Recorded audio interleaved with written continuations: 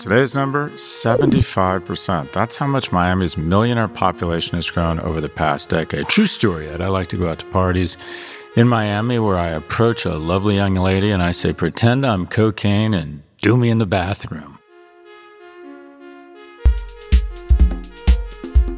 Little creepy, Ed. Little creepy. Let's be honest. Especially creepy given the outfit today, no?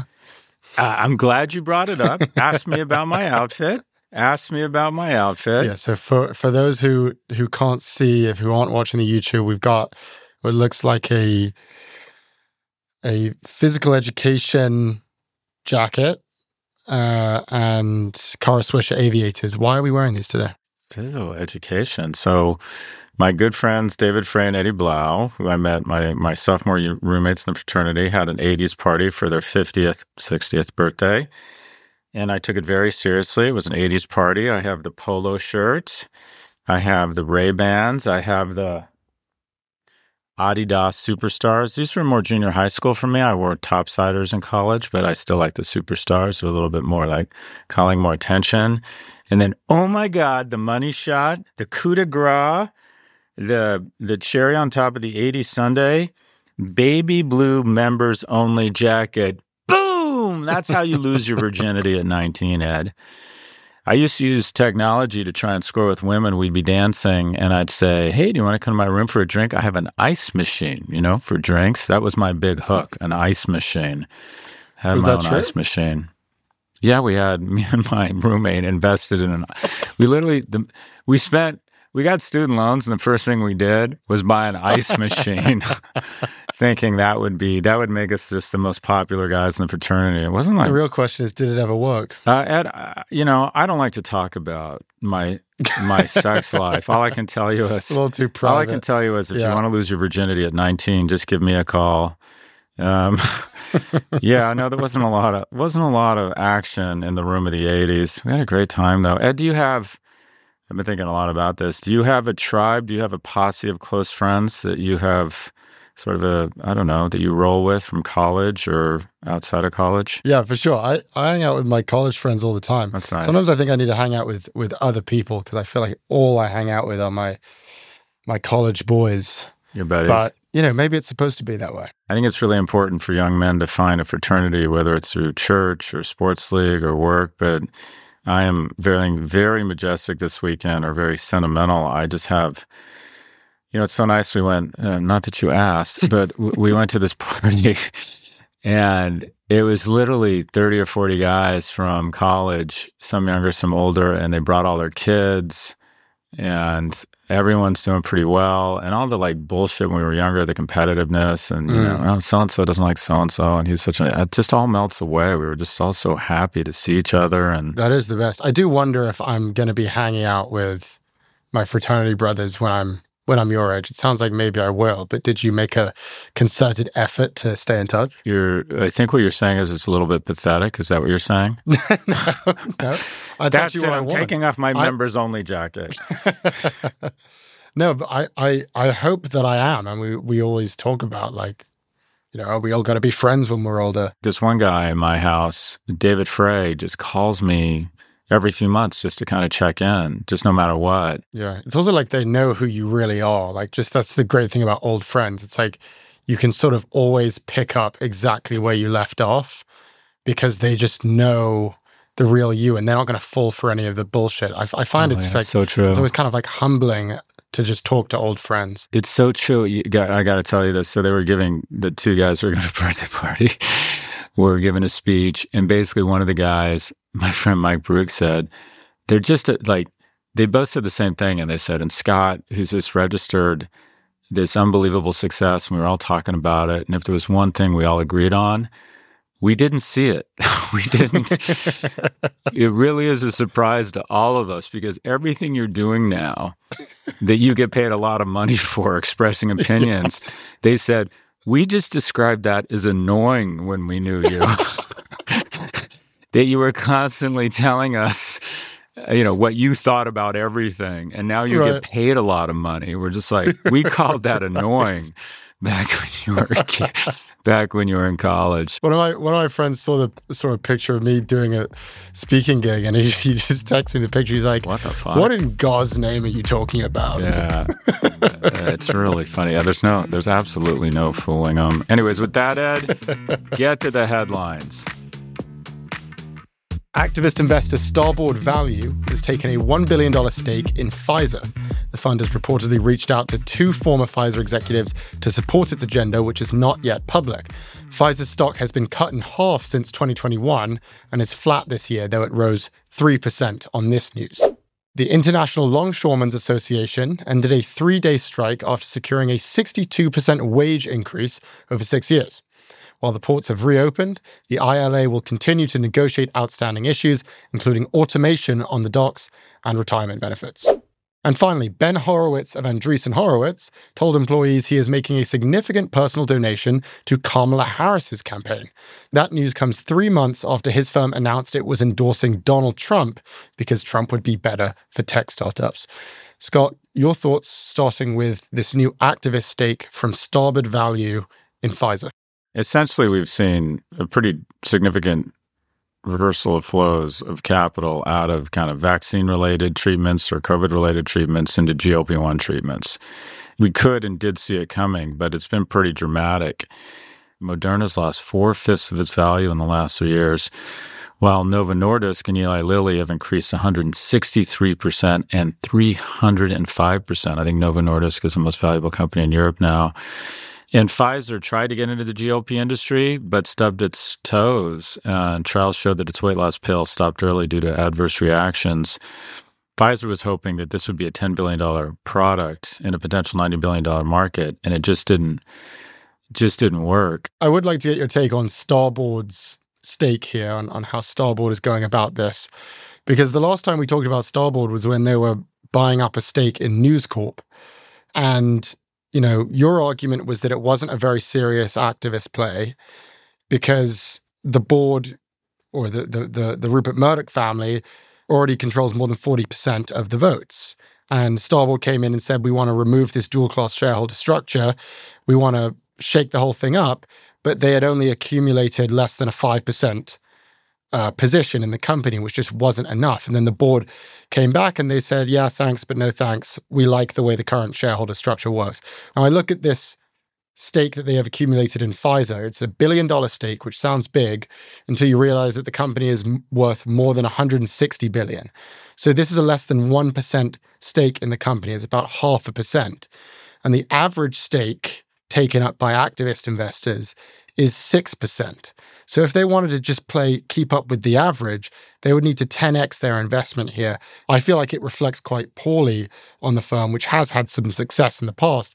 But don't they need to just be upping their numbers here? Well, so first off, this year only 11% of activist investor campaigns have been successful versus 46% average across the 7 prior proxy seasons. And mostly that's because the household is doing fairly well. What I mean by that is that markets are touching new highs. And so investors aren't in an angry mood.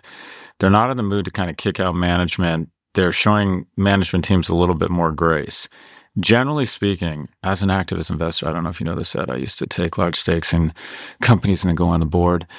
In the case of a company that has hundreds of billions of dollars in market cap, it's very difficult to show up with 20% of the shares. These companies just don't sit on that kind of capital. So what they do is they show up with a really cogent argument. The folks that have gone into Salesforce, including Starboard, didn't own a control or a brute power stake, but they made a very cogent argument that you have just spent too much money. This isn't difficult. You just need to scale back. You need to cut costs. You're in too many different things. You need to focus and bring your costs in line. And they did that, and they all made a lot of money. And that was not only credit to the activist investors, but credit to Mark Benioff, who said, they're right. I'm going to try and get along with them, because the rookie move of CEOs and boards is boards generally consist of what I call FIPs, and that is formally important people. And even worse than that, they don't own a lot of shares themselves. So all they're thinking about is their ego. And I'll show him I'm right, saying no, regardless of what is right for shareholder value. And Mark Benioff didn't have that ego. He said, okay, do they have a point? Yes, I'm going to use this as cloud cover to make some hard decisions around cutting costs. The underlying technology was strong. The underlying business model was strong. And when he cut costs and was able to continue growing the company, earnings exploded and the stock recovered. But this has been a difficult 10 years. Typically, when the markets rip up, it's a difficult time for activist investors, because the whole activist investor is, I'm here to fix this problem. And when there's an absence of problems because everyone makes that money or everyone's making money, it's hard to convince shareholders to kick existing management out. Anyways, that was my lesson on activist investing. Do you have any thoughts, Ed? I think that covers it. But I'd like to move on to the longshoreman strike. Speaking of ego and getting things right, we were right. There you go. This was exactly our prediction, that this strike, unlike the right to strike, would result in a meaningful increase in compensation for the dock workers, because unlike the writers, these guys actually had some leverage. By striking, they were freezing up 6% of our GDP every single day. That is leverage right there. What is your reaction to the reported agreement? Not officially confirmed, but reportedly they have secured a 62% wage increase over the next 6 years. What are the dynamics here around leverage? It's timing. You want to strike when obviously it puts the person on the other party at a real point of disadvantage. And two, you want to be in an industry where the atmospherics are strong and the industry is growing and there's money to go around. So let's talk about the WGA strike. The writers union managed to get them a 5% raise, 12% over multiple years. And the longshoremen got 62% because, one, the industry, or specifically American economy and commerce, is growing at a really good clip. These ports are making a lot of money. Retailers are making a lot of money. And they had incredible leverage. They were reducing the economy by $4.5 billion a day, whereas the writers had decided to increase Netflix stock by a couple $2 billion a day. So this was an entirely different dynamic. Now, similar to the writers' strike, there was a ridiculous demand to try and stave off automation. That dog just won't hunt. The notion that you're going to tell an industry to stop using technology to increase efficiency, I think the best you could hope for is to deploy funds or negotiate funds for worker retraining. But I think this is just a really interesting example in strategy and when not to strike. Let's finally move on to this announcement from Ben Horowitz, the founder of Andreessen Horowitz. I assume you have a hot take here, but let's hear it. Breaking, VC covers his ass. First off, these firms have absolutely no business on a risk-adjusted basis this strongly endorsing a candidate from either side. That's just not what they do, and no one cares. And this is part of a virus that infects tech bros, is that they're it's the perfect example of the Dunning-Kruger effect, where they think, I just have more insight into the world and I need to share my views on politics. Boss, you have the right to endorse whoever you want. You have the right to vote for whoever you want, but do it on evenings and weekends and don't put it on Andreessen Horowitz letterhead. There are about 1 million funds that aren't this fucking arrogant or stupid. And my guess is they got a lot of shit for it and thought, oh my God, shit is about to get exceptionally real if she wins. And we're known as the VC fund that went all in on Trump. And so they said, I know, let's counteract our investment. Let's get an insurance policy and let's pretend somehow we've rethought the situation and that we like Vice President Harris. Stay the fuck out of politics. The timing here it feels very important. So you need to understand when Andreessen Horowitz said that they were backing Trump. It was about a week to 2 weeks after the catastrophic debate between Trump and Biden, wherein Trump was leading the polls by his widest margin ever. And a lot of us, including me, were saying, okay, this is going to be our next president. Now the picture is very, very different. Biden has dropped out. Kamala has come in instead. And she looks as if she might be pulling ahead. At the very least, it's very, very tight. And so this actually has nothing to do with policy. It has nothing to do with political values. It all has to do with power. The question he is asking is, how can I position myself such that the president of the United States is just a phone call away?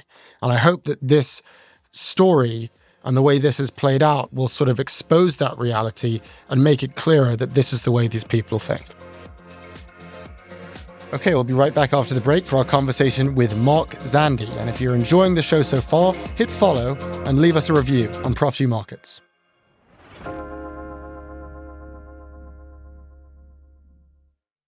Support for Prop G Markets comes from Glean. For many of us, our first real exposure to AI will be through AI assistance. In theory, that means we'll be able to automate workflows and instantly find answers we need. But in reality, an AI assistant is only effective when it has a deep understanding of the data, people, processes, and context that's specific to your work. For that, you might want to try Glean's Work AI.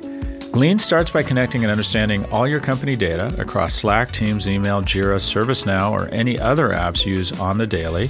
And then Glean can help you find answers, generate content, and automate the most redundant tasks in your workflow. You can also use Glean to build no-code and low-code custom generative AI apps or agents to scale the power of your company's knowledge anywhere it's needed. Glean can even help engineers ship code faster, help sales reps better understand their customers, and help IT teams solve issues automatically. Visit glean.com/markets for information on how you can receive 15% off your first year. That's glean.com/markets for 15% off. Glean. Work AI for all. Welcome back. Here's our conversation with Mark Zandi, Chief Economist of Moody's Analytics. Mark, thank you very much for joining us. Thanks, Ed. Good to be with you. So we're just going to start with the economy here. I'd like to get your reaction to this recent jobs data, which was pretty great. The US economy added 254,000 jobs, which was a 60% increase from the month before. The unemployment rate fell to 4.1%. Let's just get your reaction on that jobs data and what it says about the economy right now. Yeah, I think you used the words pretty great, right, Ed? Yeah. Pretty great. Yeah. That sounds good to me. Pretty great. Okay. That was a good number. Yeah, I mean, lots of jobs across lots of industries. You mentioned unemployment down to 4.1%. That's very consistent with a full employment economy. Wages, you didn't mention wages. Wage growth was 4% year over year.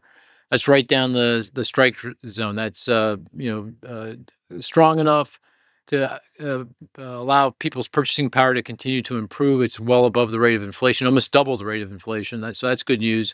But it's not so strong that it would incite or incent or recreate more concerns about inflation down the road. So lots of other detail in the report. There's always a blemish or two, but this really was pretty good. Is this confirmation of soft landing or indication that the soft landing is coming? Where do you stand on how Jerome Powell and how our economy has stuck this landing? Yeah, I think so. I think recession risks have receded, considerably. Just to give you a number, in a typical time, the probability that the economy would enter into a recession in the coming year is about 15%. We get recessions once every 6-7 years, so about 15%. I'd say the probability of recession in the coming year is just about 15%. I mean, there are threats, there's risks, there's things that go wrong. Obviously, the election and the outcome and the aftermath would be at the top of the list of concerns. But, barring something really going off the rails, yeah, I think we can say with confidence that the economy has soft landed. I think you could, I believe, fairly call this economy the Goldilocks economy. Strongest growth in the G7, lowest inflation, which is very hard to pull off. Markets at all-time highs. And there's that saying that the future is here, it's just not evenly distributed. The person running for president against the current incumbent vice president leads on the economy.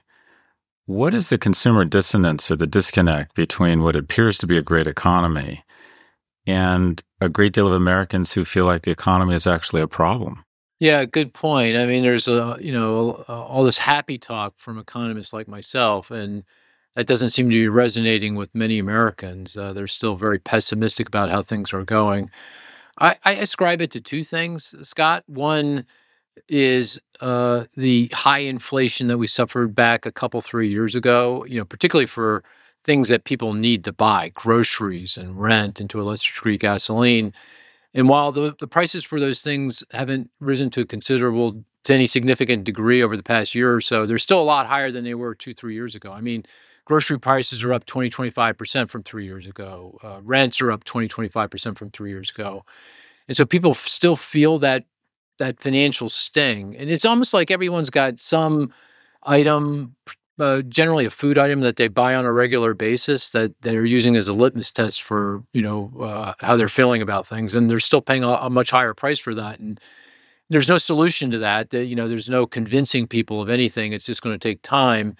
Hopefully wages continue to outpace inflation and that financial sting will continue to fade. So I think that's number one. The second is just our politics. I mean, I think people look at the world, particularly the economy, through their own political prism, and you can see that in consumer sentiment surveys. If you go look at the University of Michigan survey, that's a survey that's been done for decades. Every month, the folks at the University of Michigan asked respondents, "Are you Republican, Democrat, or Independent?" And if you look at the responses from the Republicans, they're saying the economy is as bad as it was in the teeth of the financial crisis or in the middle of the pandemic shutdowns, which is, objectively not the case, but obviously is reflected in their politics. So I think there's probably other reasons, but I think those are the two key reasons for that so-called disconnect. Mark, I was worried if there's a bit of a hidden truth here. And that is, if I had a credit card, if I was spending 40% more than I was making with a credit card, I could create the illusion of prosperity in my household. We're taking in $5 trillion in revenues through taxes, and we're spending $7 trillion. That strikes me as just pulling the future or borrowing from people's futures to create the illusion of prosperity now. How much does the deficit worry you? It does. I think that is the point you just made is overstated. I mean,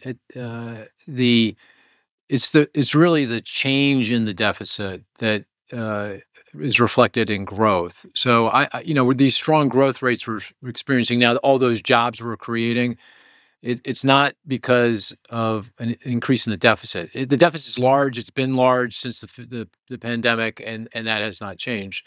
But regardless, as you say, we are borrowing a lot of money as a nation. And it's not sustainable in the long run. We do need to change policy. We got to change. We need more tax revenue, and we need spending restraint. We need both of those because the size of the deficits are very large. I mean, just again, give you a number. The federal deficit to GDP ratio. That's take the amount we're bringing in revenue, subtract what we're spending. Divide by GDP, the value of all the things we produce, that's 6%. That's in a full employment economy. Typically, when you're full employment, the deficit is 1 or 2% of GDP. So, we're in a very difficult spot if we don't change policy. And obviously, if we get hit by another crisis or the economy doesn't cooperate, and I'm wrong about a soft landing, and we suffer a recession, then we've got a boatload of problems. So I view this as a very serious problem. I will say, Scott, though, I don't know that it's a problem for next month, next quarter, next year, maybe even not the next decade. But if all the trend lines here, if they don't change, then at some point in our future, we will have a day of reckoning. Bond investors, the people who are investing in that debt, will say, "No more. I'm not going to buy that debt until you pay me a much higher interest rate." And that will be the crisis that we face. But that's probably further down the road here. But no doubt about it, that is a significant threat to our prosperity in the long run. Just going back to the idea that we have reached the soft landing, that number that we saw in that jobs data, which was, as I said, it was a great number. But I think back to a couple months ago when we had a couple pretty bad employment reports and jobs reports, and the stock market reacted pretty terribly. I mean, the NASDAQ had one of its worst days in a few years, same with the S&P. I thought it was sort of a buying opportunity because my sense is that it's very month to month and it's very sporadic. And I was thinking that we'd probably see a resurgence and that it's a little bit more random. This probably isn't as structural as we think. And, I thought that we'd see a rally in the markets and we'd see a change in the numbers, and that's what happened.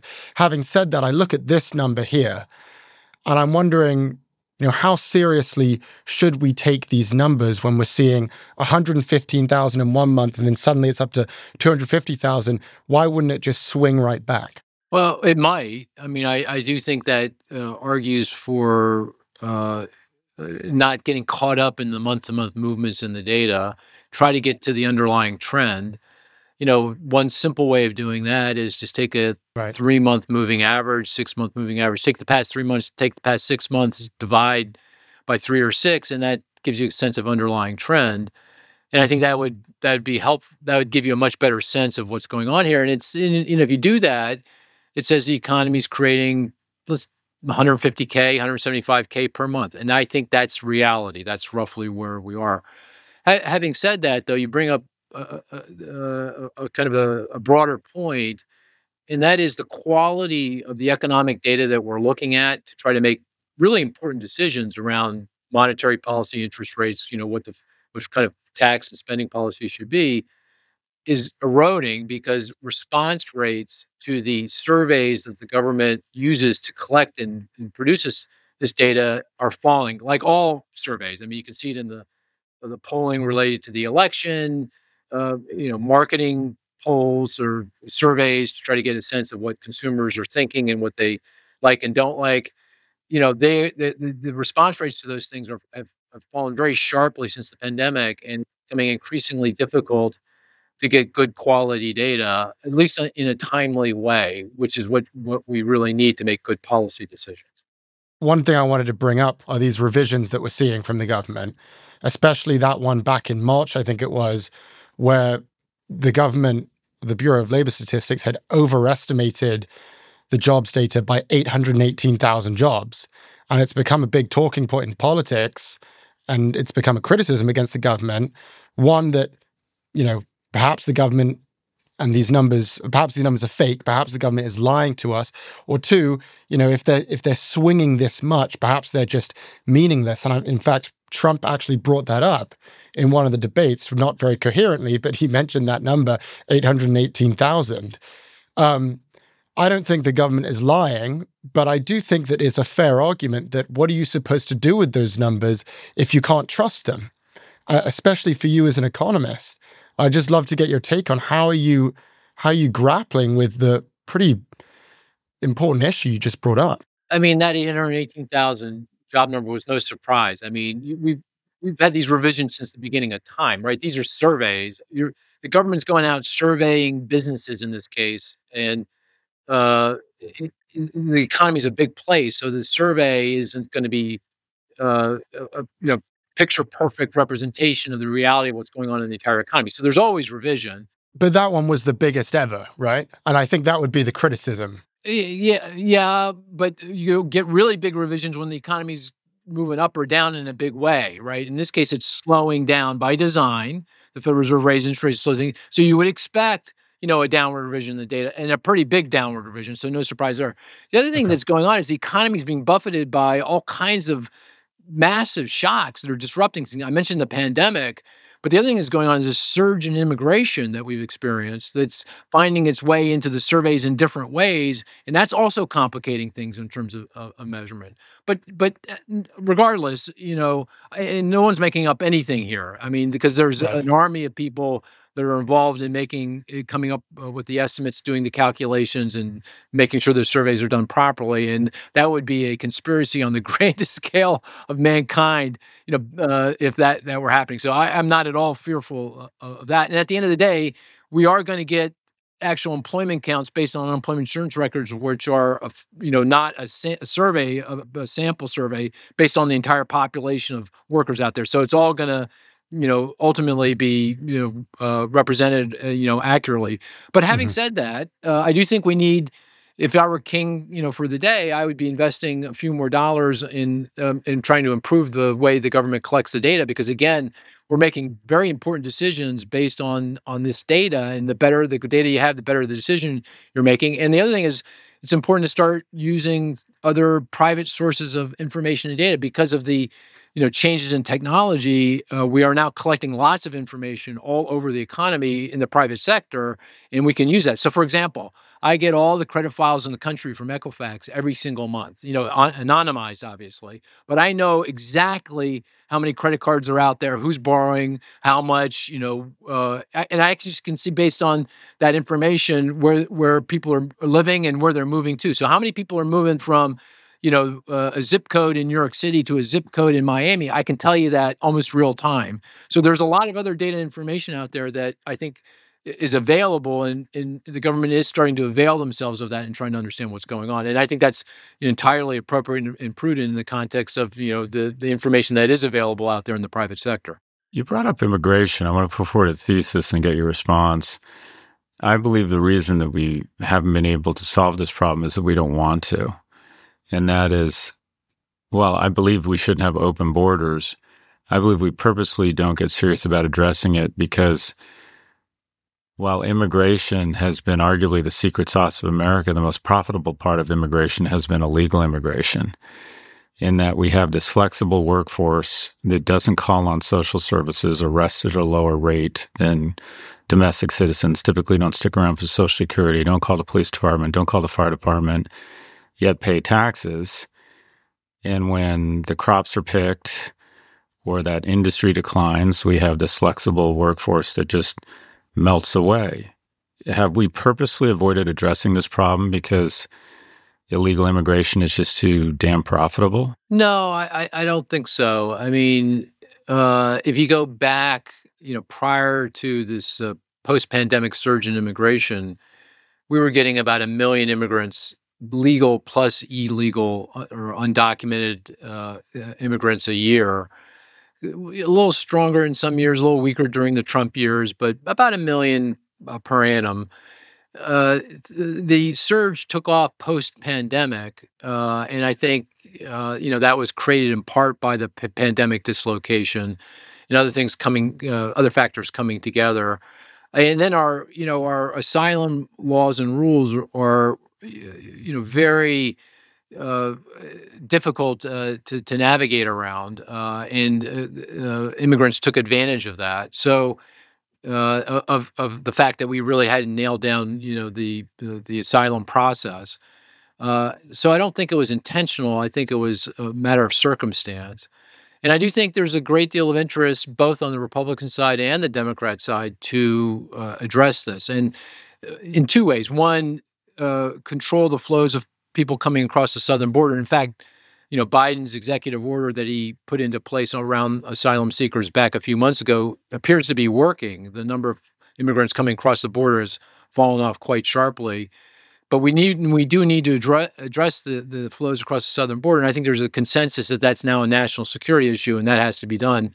But the other aspect of it is actual immigration reform.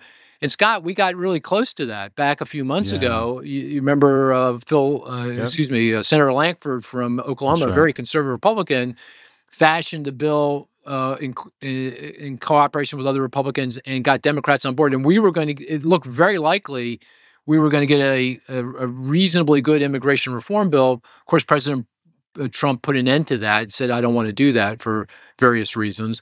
But the fact that we got that close, in my mind, suggests on the other side of this election, depending on the makeup of government, there's a reasonably good chance we're going to get substantive immigration reform. And by the way, you said it, and I agree with it, immigration is the secret sauce. That is what is critical to driving growth in this country, both in terms of just workers, but also in terms of productivity, because immigrants tend to be best and brightest. Yeah, they tend to be entrepreneurial. They're risk takers. They start businesses at a higher rate, and ultimately they're key to underlying productivity growth. So just as it relates to the presidential election, as an economist, when you look at the economic plans proposed by both campaigns, if you were to guess which most likely results in the greatest economic growth and the greatest economic health for the United States over the next several years, is there one campaign that stands out to you, or the best the other? Well, we've run a bunch of scenarios, and I'll have to say the scenario where Harris wins the presidency and the Congress is divided, in all likelihood, that would mean the Senate goes Republican, the House goes Democrat. And that, in my mind, is the most likely scenario. that's the policy status quo, right? That means the policy we have today is roughly the policy we're going to have going forward. It doesn't help us with those deficits and debt that we were talking about earlier, but it will result in policies that are consistent with the economy that we're experiencing today, which, going back to Ed's first description of the economy, pretty good. In my mind, that is the best outcome, because that'll lead to an economy that is performing like the one we've got now, and that's a pretty good economy. You mentioned earlier this idea of, recession tail risk, and that was pretty related to what's going to happen with the election. Could you describe how those are linked? I assume what you might be saying is that if Trump wins, there's a greater recession risk, but maybe not. How are those two linked? Yeah, I worry about three things. One is this election is going to be really close, right? I live in suburban Philadelphia. I think this is ground zero. I think my street is going to determine who's the president of the United States. Maybe my wife is going to determine who the president of the United States is. It's going to be that close. Yeah. It's going to be PA. And by the way, in PA, we don't count mail-in ballots until the day of election. So we're not going to know probably not going to know who the president is for, at least days. It could be weeks, could get in the court system.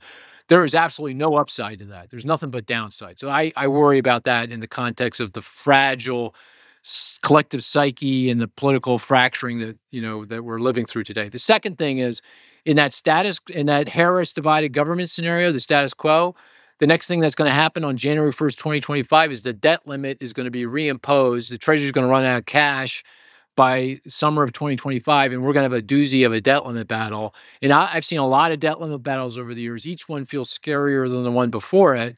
And, because we think there's no big deal here, and we get closer and closer to the so-called X date when somebody's not going to get paid on time, and that's a big problem. And the third thing, this goes back to Scott's question about deficit and debt. We're not going to address deficits and debt here. We're not even talking about that. Nobody's talking about it. And that's just going to get worse. And by the way, I'm just going to put a stake in the ground. So you heard say, if this happens, I heard this from Zandi first. The liquidity in the bond market, the treasury market, and the corporate bond market is very, very tenuous. This is a little bit in the plumbing of the system, but the big financial institutions, broker-dealers, the JP Morgans of the world that make markets, the treasury market, their balance sheet has not grown consistent with the amount of debt outstanding. So they're having trouble making the trade. It's because of liquidity requirements and capital rules that just make it uneconomic. Then you throw into the mix that the Federal Reserve is, through quantitative tightening, is pulling out of the treasury market, and the foreign investors are not coming in. China's pulling out, and it's hedge funds that are coming into the market. They're very price sensitive. They're there when things are good. They're out when things are bad. You throw that all into the mix in a debt limit battle. That's the prescription for some kind of financial event. And that could be something that happens in 2025. So yeah. In my mind, the number one threat to my optimism about the economy, about the soft landing, is that we screw it up. That lawmakers just make a real blunder here, and in the election undermines confidence, and we go over recession. I think that's the biggest threat to the economy here in the next 12 to 18 months. Stay with us.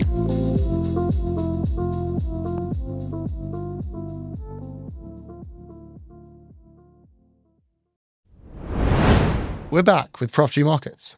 So, Mark, I think of you as one of the brighter minds around the housing market. Everything is a crisis, but I generally think it's fair to call the housing situation in the U.S. a crisis, an affordability crisis. And by most metrics, housing prices are at historic highs. Only 1/3 of Americans can afford a home, whereas not that long ago it was 2/3 of Americans. What is your best guess as to what you think is going to happen to housing over the next 12 or 24 months, residential and commercial? And obviously, talking about housing in America is like talking about housing in Africa. There's a lot of different submarkets.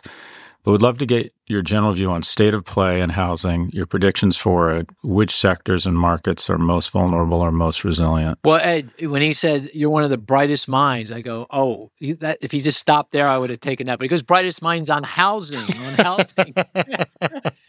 That wasn't enough. Just one of the brightest minds ever. I'll take it. I'm just joking. I'll take it. I got to stay humble. Look, I totally agree with you. I think this is a massive crisis. I mean, housing is the single largest budget item in nearly every American household, right? I mean, rent or the mortgage payment that people are making, and then all the costs associated with maintaining a home and living in a home. So this is vitally critical, and we've got two big problems. One is so-called interest rate lock. You have a lot of homeowners that refinance their mortgages when rates were very low. They've got a mortgage with an interest rate of 3%, 3.5%. Market rates are now a lot higher. They're 6.5, 7, 6.5%. So it doesn't make sense for those folks economically to sell their existing home and get another home with a new mortgage at a higher rate. The monthly mortgage payment rises to such a degree it just doesn't work. Too difficult. So people aren't moving. Second, and by the way, that becomes an increasing problem over time because life happens, divorce, death, children, job change. So increasingly people are living in homes that aren't suited to their housing needs. And that's a big deal. Second problem is we just have not put up enough homes since the financial crisis, given demographics, given the number of households that are forming, the population growth, given obsolescence, given you see these hurricanes and storms are wiping out a lot of housing stock. This is where people live. And, the result is we have a very severe shortage of housing, not at the high end, not for luxury apartments, because you've seen big towers go up in my hometown of Philly or LA where you are. If you've been to Miami recently, there's apartment towers everywhere. But in the affordable part of the market, the lower end of the market for, lower and middle income households, for renters and for people who are trying to buy a home. So really severe shortage that's been created since the financial crisis for lots and lots of different reasons. The solution to the problem, in my mind, is we got to build. We need more housing. And, in fact, going back to Harris, she does have and I recommend people go take a look at it, a plan to incent builders to put up more homes, to incent the private sector to put up more affordable rental and more starter homes through tax subsidy. And by the way, this was kind of a really key lesson we learned from the Biden policies like the Inflation Reduction Act and CHIPS Act. If you incent the private sector to go do something with tax subsidy, they do it. I mean, look at all the chip plants that are being built. Look at all the EV stations that are being put in, the transition from fossil fuel to clean energy. That's the private sector on steroids, juiced up by federal tax subsidy. So I think this, if I were going back to being king, I would spend resources there. That's where I would focus, my energy. Because by the way, if everyone's doesn't believe in the economy is any good because of their cost of living, here's the way to reduce the cost of living. Get the cost of housing down, because that's, the number one budget item for most Americans. As you look at the global economy, what do you think the US is doing right that the rest of the world isn't? At the end of the day, we attract the best and the brightest from all over the world. I travel the world, and everybody ultimately wants to come to the United States. It's just a place where there's a rule of law. Historically, there's been a rule of law, a well-functioning capital market. If you have a good idea, you can find capital. There's the capital that will come to you to help you work through your idea. We have laws that allow for failure. Our bankruptcy laws are very different from the bankruptcy laws around the world. When people fail, they can get a clean slate and they can start again. And that's exactly what if you're an entrepreneur, if you're an innovator, you're going to invariably fail by definition, because you're swinging for the fences. And that's okay, because you can write yourself, clean your balance sheet, and start all over again, and go try swinging again. And that you don't see anywhere else on the planet.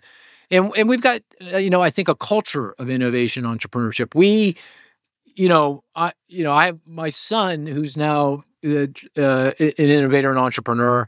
He reveres the people that have succeeded here, and he values what they say, and he listens to what they say, and he takes it in, and it's that's who his heroes are, the people that are innovating and trying to advance the ball here in technology. So we have a culture of revering that kind of risk taking and taking those chances and trying out new ideas.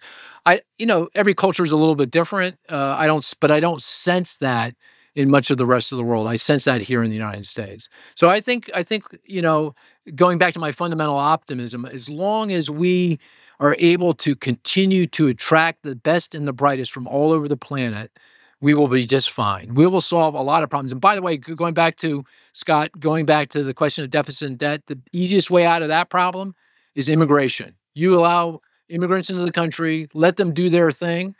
You do it in a rational way. We need to make sure we have a rational immigration policy and system so that we bring in the people that have the right skills and talents that we need, which, by the way, is across the skill spectrum. We need low-skilled workers in agriculture and leisure and hospitality. We need high-skilled workers. We need CEOs. We need everybody in between. But if you allow that to happen, we're going to get 1 to 2% more GDP growth every year, and I assure you that makes that deficit debt problem look a lot less daunting going forward. And just to wrap up on that, Mark, we always talk about a younger generation being entitled. I feel as if Americans are entitled in the sense that we have our problems. 190 nations, I feel like 189 would kill for our problems. So let's just talk about the economy. Is there any economy in the world that is performing better on a balanced scorecard, the United States of America right now? I'm hard pressed to, I don't know a whole 189, but let's say I know the top 89. But it's not China. It's definitely not Europe. There's nobody. Who is it? There's nobody. But Scott, it's okay if we're unhappy with that and we're dissatisfied with that. That's exactly the state of mind we should have, right? Because it's only with that state of mind that that ensures that 10 years from now we're still the top dog out of the 189 countries that are out there. You got to run scared and run nervous, and I think that's the place where we should stay there. We should not be satisfied.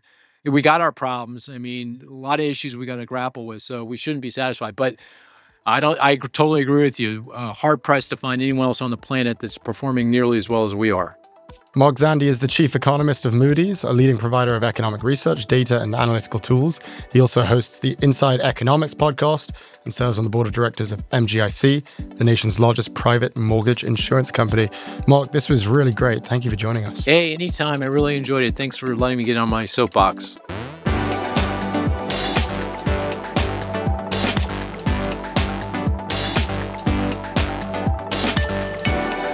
Algebra of wealth. Scott, Mark said something interesting about the US economy, that we are the best performing economy in the world, but one of our strengths is this certain level of paranoia that things aren't good enough and that we need to keep improving. I'm wondering how you balance that paranoia in your personal life when you're building your own level of wealth. How do you balance feeling grateful, but then also thinking it's not enough? I would flip it. The rubric, and I'm not sure this is how most people feel. I guess it's a part of paranoia. It was a mix of insecurity and fear, especially once I had kids, that I wouldn't be able to fulfill my obligation as a good provider. I had tremendous anxiety around that because, especially when they were little in the great financial recession, I wasn't in a position to support them or create the lifestyle I wanted for them. And for me, it was very shameful. I felt like I'd failed as a father. That was literally the first emotion I felt when my son came marching out of my girlfriend, that day one, that I'd already failed him because my companies weren't doing well and I'd taken all these big risks and they hadn't paid off. The thing that really drove me, though, was ambition. And that is, I wanted to have a certain life, a certain level of influence, a certain level of recognition, quite frankly, that involved, and a big part of that was a number. And that number was my wealth. And at some point, the terrible thing about numbers is you can always imagine a bigger number. And what you need to do, and this is a good problem, once you get to a certain level of economic security, realize that money is the ink in your pen, and it can write certain chapters that might not otherwise be written. It can make certain chapters burn brighter, but it's not your story. And as soon as you have some level of economic security, maybe before that, you need to find where you get reward. What makes you feel better about yourself? What makes you feel better about others? What makes you a kinder person? What gives you fulfillment? What gives you happiness? And start to focus on things other than that hamster wheel. I have been so focused on career success and economic security that I kind of woke up in my late 40s and early 50s and said, I'm going to die with a lot of money and never really have enjoyed any of it. And my relationships will have suffered, and I would have never been in the moment. I would have never really lived my life. Yeah. And so in a society that encourages you to stay on that hamster wheel and go hard and go constant, always can imagine more money. You get to X, I can imagine 2X. Well, imagine what I could do with 10X.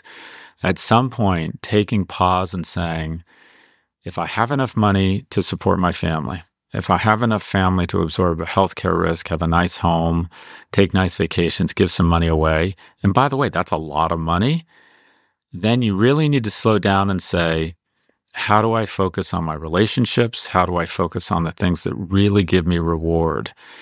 Because it's easy to get caught up into this very American hamster wheel of more money, more ambition, more innovation, more power. Thank you for watching this version of Prop G Markets. Check out our pod feed for office hours on Wednesday, and we'll be back with a fresh take on markets every Monday.